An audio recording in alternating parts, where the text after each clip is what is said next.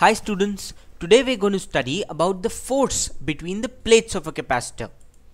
If there's a capacitor like this, what is the force on each plate because of the other plate? And what will happen to this force, if you take the capacitor plates apart or you bring them closer? And what will happen to this force between the capacitor plates if you add a battery to the capacitor plates? And what will happen to this force if you insert a dielectric between the capacitor plates? That is what we are going to study in this chapter related to the force between capacitor plates. So shall we proceed? Let's.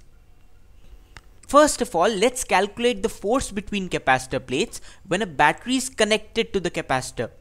We'll calculate this force in two situations, when a battery is connected and when a battery is not connected. That's because when a battery is connected to the capacitor plates, in that case the potential difference across the capacitor plates is constant. However, when a battery is not connected to the capacitor plates, the potential difference between the capacitor plates is not constant. In fact, the charge is constant, the charge on the capacitor plates. So, how do we calculate this force on the capacitor plates?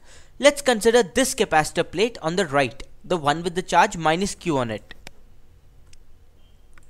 Now, if you consider only this capacitor plate, what is the force acting on it?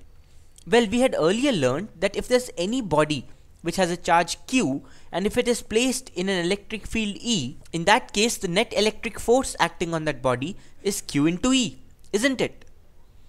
In the case of a capacitor plate, this capacitor plate on the right, the charge on the body is minus Q.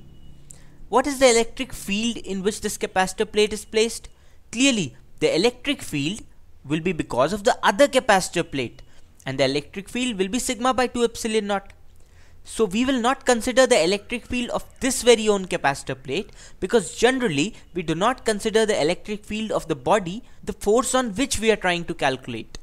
Understood? So we'll not say that the net electric field is sigma by epsilon naught in between the two plates. We'll only consider sigma by 2 epsilon naught, the electric field because of the other capacitor plate. So the net force on this capacitor plate on the right will be minus Q into sigma by 2 epsilon naught, isn't it? The field of the other plate into the charge on this plate. Now clearly, sigma by 2 epsilon naught into minus Q is negative. This means that the force acts towards the left, in the direction opposite to the direction of the electric field, isn't it? So you can say that the force on each capacitor plate is directed inwards and its magnitude is sigma by 2 epsilon naught into Q. Sigma by 2 epsilon naught into Q can also be written as Q square by 2a epsilon naught, because after all sigma is Q by a, and when you simplify this expression you get Q square by 2a epsilon naught. This is the magnitude of force on each capacitor plate because of the other capacitor plate, and this force is directed inwards in between the capacitor plates. Understood? We can even calculate the force on the capacitor plate on the left, for example, because of the capacitor plate on the right. So if this is the capacitor plate on the left which has a charge plus Q, in that case the electric field will be towards the right, isn't it? Because the negatively charged plate will try to pull the positively charged plate towards itself, isn't it? So the electric field will be towards the right and it will be sigma by 2 epsilon naught. The charge on this capacitor plate is plus Q. So the force on this capacitor plate will also be sigma by 2 epsilon naught into plus Q. That is Q square by 2 epsilon naught inwards, isn't it? Now since a battery is connected to these two capacitor plates, the net potential difference across the capacitor plates will be constant. So we can calculate, this force that we just calculated, the force on each capacitor plate. We can calculate that force in terms of the potential difference across the capacitor plates. That is because, when we say Q square by 2a epsilon naught, now Q is not constant, Q keeps changing, isn't it? But V is constant. The potential difference across the capacitor plates is always constant when a battery is connected. So we'll convert this force and express it in terms of V.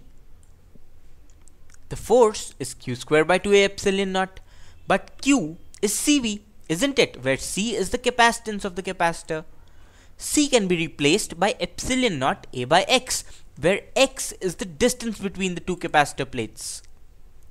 and that gives us the value of force between the capacitor plates in terms of the potential difference across the capacitor. This force is half epsilon naught AV square by 2x square. Note the interesting fact that x here is the distance between the plates and the force is inversely proportional to x square. Isn't that interesting? What this tells us is that as you keep on increasing the distance between the capacitor plates, the value of the electric force on each capacitor plate decreases. Fascinating, isn't it? But this is true, as you can make out from this expression. By the way, you must remember this expression because it will help you solve objective type questions. And if you can't remember this expression, make sure you do remember that when a battery is connected to a parallel plate capacitor, the net electric force on each of the plates is always proportional to 1 by x square, where x is the distance between the capacitor plates. What happens when a battery is not connected? In that case too, the force is still q square by 2a epsilon naught. After all, when we calculated the electric force between the two plates, we didn't consider the battery in the first place. We just took our plate like this, and if this charge was plus q, we said that the electric field here was sigma by 2 epsilon naught, and we simply said that the net force on this plate is q into sigma by 2 epsilon naught, which is the same as q square by 2a epsilon naught. So we didn't involve the battery here. We involved the battery, when we wanted to convert this charge and express it in terms of potential difference. So the net force on each of these capacitor plates is still q square by 2a epsilon naught inwards. The only difference here is that the charge on the capacitor plates is constant when no battery is connected to the capacitor. What that means is that since q is constant, the net force is also constant. The net force, on each capacitor plate because of the other capacitor plate is q square by 2 epsilon naught, which is constant. So you can move the capacitor plates further apart, you can move the capacitor plates towards each other, but the net force on each capacitor plate will not change if no battery is connected to the capacitor plates. Understood? Again, this fact is very important and you must remember it. Let's now move on to the next concept. The next concept we're going to talk about is the concept of dielectrics. Now, what exactly are dielectrics? Have we heard of this term before?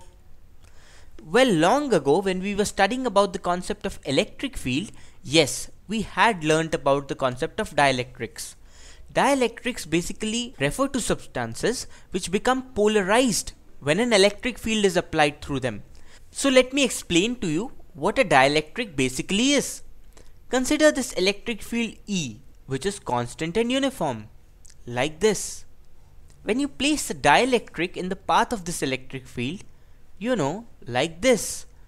What happens is, since the electric field is basically directed towards the right, this point here has a higher potential and this point here has a lesser potential, isn't it? So if this is the dielectric here, then this point has a higher potential and this point has a lower potential, because the electric field always moves from high potential to low potential, isn't it?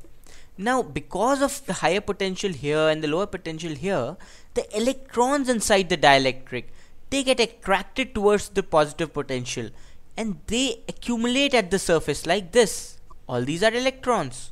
And similarly, the positive charges accumulate here at the surface, which is at a lower potential. This happens in the case of a dielectric, and when this happens, a reverse electric field is created inside a dielectric like this because of the segregation of positive and negative charges. So basically you can say that E is E external, and this extra electric field that is created inside the dielectric, which opposes the normal electric field, is called E polarization. And therefore the net electric field inside a dielectric is E external minus E polarization. Understood? That's because E external is the electric field that's present everywhere in space, and E polarization is the negatively directed electric field that's produced inside the dielectric. So the net electric field inside the dielectric is the electric field outside the dielectric minus the extra polarization electric field that has been created inside the dielectric. You know, this segregation of charges, this separation of charges, electrons moving towards the positive end, positive charges moving towards the negative end, this is called polarization inside the dielectric. Understood? I know this might sound a bit heavy, but we've already discussed this concept in detail when we studied about dielectrics in our chapter related to electric field. You can watch that part of that video again and you will understand exactly what I'm saying here. So dielectrics are basically used to increase the capacitance of capacitors. How do dielectrics increase the capacitance? You see, in ordinary circumstances, if there was vacuum in between these two parallel plates, then the capacitance of these two plates would be epsilon naught A by D. There's no doubt about it. Now, if you place a dielectric of dielectric constant K in between these two plates, then the capacitance of this capacitor becomes K times epsilon naught A by D. Now that is a fascinating phenomenon, but it is true. This is what happens. You must remember this property of every dielectric. You must remember this concept.